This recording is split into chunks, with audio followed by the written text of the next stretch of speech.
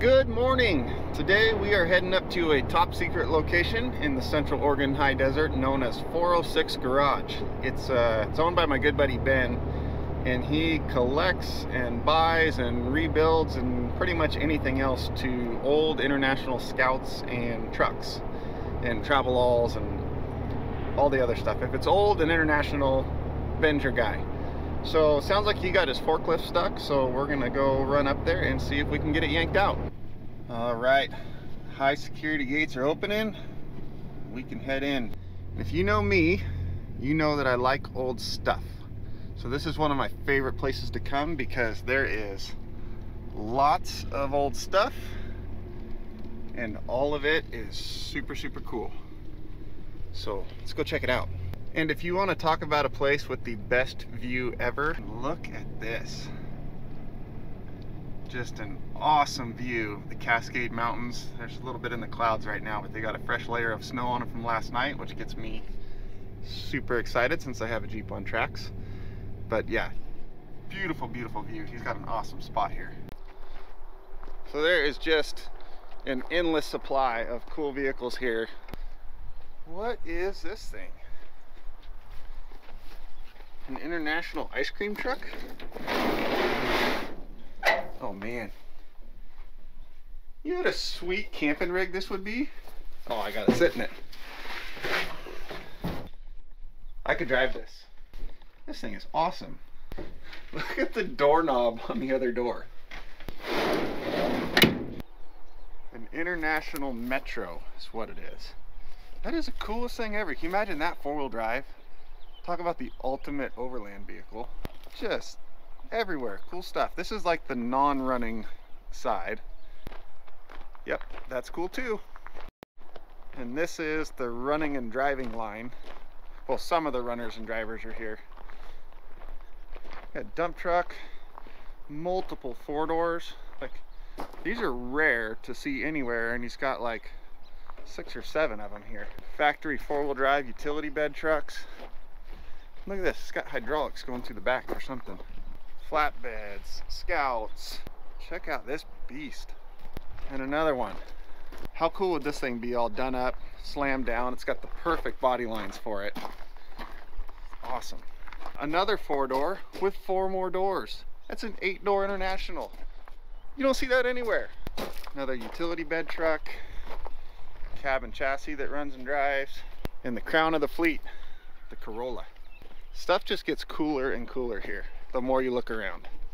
Look at this thing. I don't even know what it is, but I like it. And I know I said that Metro over there would make the ultimate overland rig, but the true ultimate overland rig is right here. It's ready to go. Hop in and drive. Check it out. And I know this one runs and drives, he said.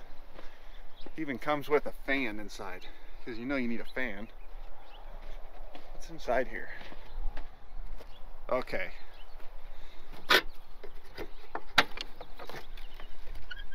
What?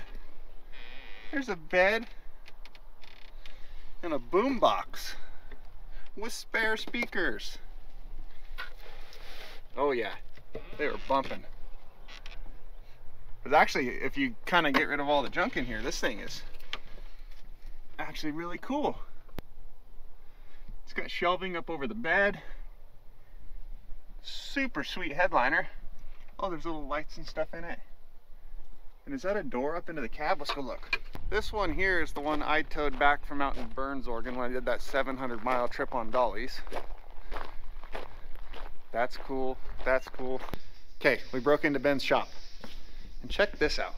Like I said, everything international. Who else has an international hot rod? Is that not cool? So from the most modified and done up rigs to completely stock, 100% original paint, completely factory original rigs. Like, look at that. Even has a butt cushion. I told you there's like 7 or 8 of these 4-doors here. And how nice is this? Like seriously, if it's international and it's cool, you You hear the door? Like, crisp. If it's international and it's cool, it's here. A little bit. Well, of course. So Ben finally showed up. What happened? Flat tire. Yeah, that's flat. So I tried to move it out of the way so that I could get the Scout that was back there onto the trailers that the guy bought so he could haul it away. And I pulled it out of the way and it didn't want to go any further. This volcanic ash sand is horrible. As soon as you break into it, because it's like powder ash. They call it China dust. China dust? A lot of people call it China dust. Okay, now we know. I mean, I don't know. This is definitely rated factory. 100%. 10,000 pound pole. Yeah. How much do you think it weighs? 18,000? Probably. It's 10,000 pound lift. Forklifts usually weigh double what they're rated for. So I was told by the old guy that's worked on it before that probably weighs around 18. Okay.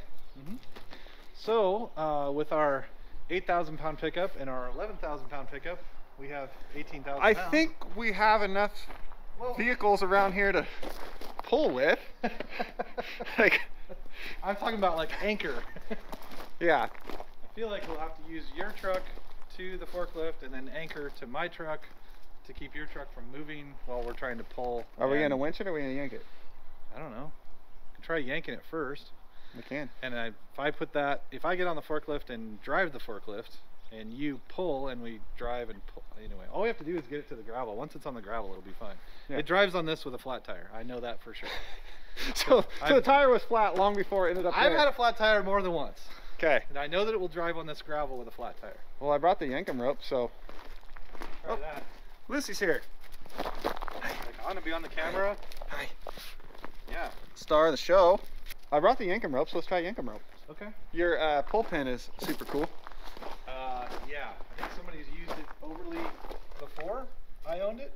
So not the first time this has been stuck. Definitely not. And that being said, we might have to go like to these. You know what I mean? Go through here and come back here, or go all the way in around this big piece right here. I've got enough strap to do that, so. You know what I'm saying? Because this is thick. Yeah. I mean, this is all just iron. Yeah. Oh, we can just wrap this whole thing. Okay. Let's try it. And then we'll rev it up and drive it backwards. See if it'll work. Deal.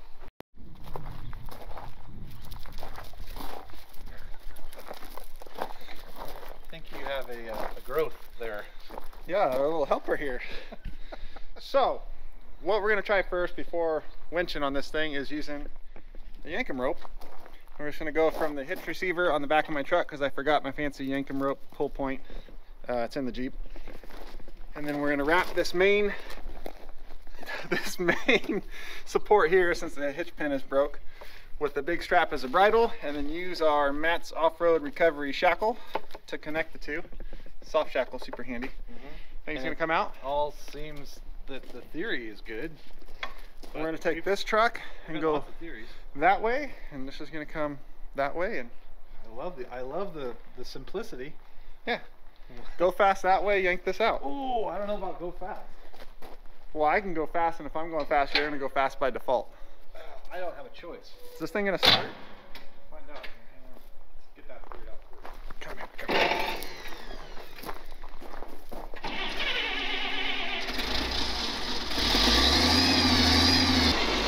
So it started. What could possibly go wrong?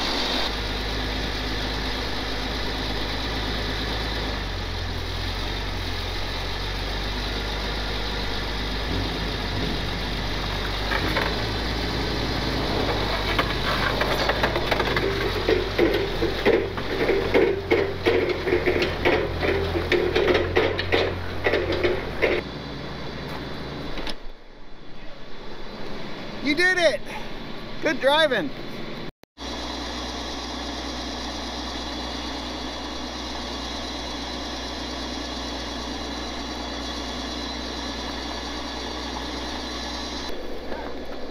Oh, did I scratch your driveway? No, I just like to fill the hole in. Let's see if, is he gonna make it? What do you think? What's he doing?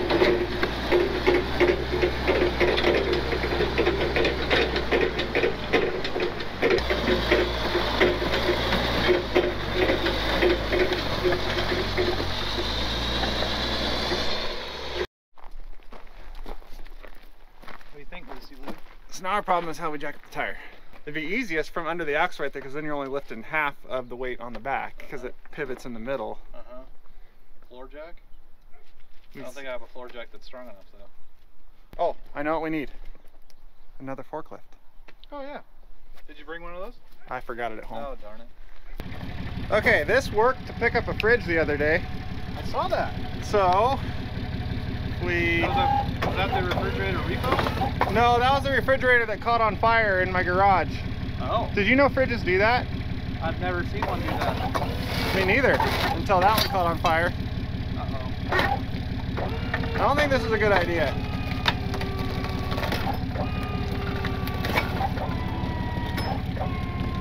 No. Nope. That's not going to work at all. And that spring just popped. You see that? I know, I saw. Okay, so the wheel lift might have picked it up, but it wasn't looking good, so we gave up.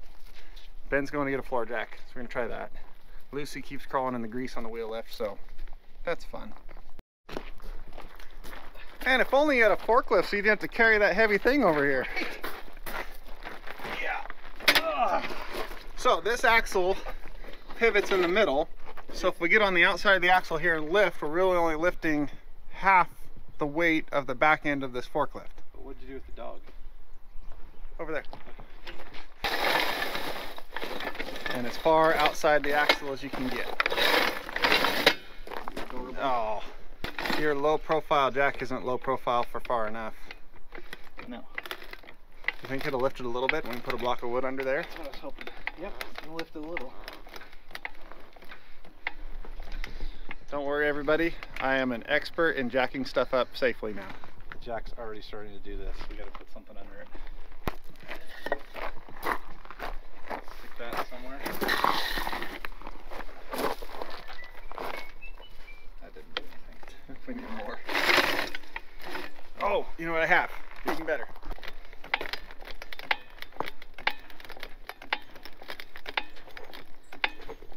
Okay. Okay, now let that down. Yep. Not heavy at all. No. Nope. We're No. still 6 inches short. Story of my life. Yep, me too. So now, It's close though. no it's not. No, I mean height wise. What do you mean?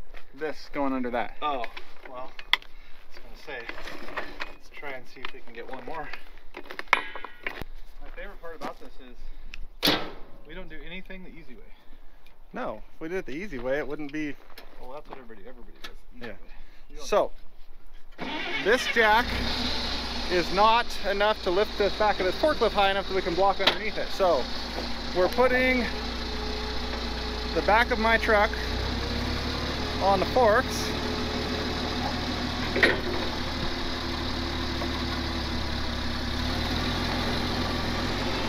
Keep going, tilt forward. It's a little not perfect. Now go straight up. Keep going. That's good. Now what just happened is the back of the forklift is lighter, so the jack might lift it.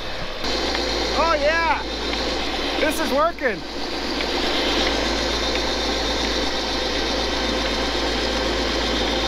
All right.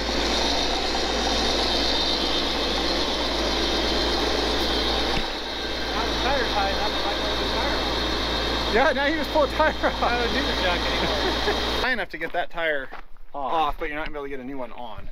Yeah. But now the jack can reach all the way into the axle, which it should lift easily. You need those 2 metal blocks for a couple days? No, I don't. Okay, good. I got that right here. But somebody lifted my truck up in the air where I can't reach them. Hey, Lucy, come here. I want that falling. Hey, that's kind of tight. Should put on the loosen mode instead of the tighten mode. It is. The rust dust flying off of it. I got a breaker bar. I think that'll do a lot of good with the tire in the air. You make a good point. Yeah. What good's a breaker bar? I gonna only do? make a few good points a day, but that's one of them. Yep, that was a good one. Should we PB blaster? Probably. That's what I mean when I say it's moving ever so slightly. She's gonna run the tow truck now. Lucy, my remote. You had the big wrench the whole time. You're making me use my little one. Fine. I'm taking my toys and going home. Look how loosey-goosey the steering is. See? I'm not the only one who says loosey-goosey. That's why we get along. Yeah, but look at that. Like, look at all the slop in that. Yeah, it's just a little bit. But, you know, when there's 10,000 pounds of weight on there, it's not that sloppy. So, it's fine. It'll be fine. There we go. Okay, so now I can get this back down. You can let it down on the blocks, yeah. And I'll just leave the jack right Perfect. Yeah, leave everything right there how it is. All right, so now that we got the tire off, we got to get my truck off the forklift. I hope it doesn't spit out these blocks and everybody get mad at me again, so.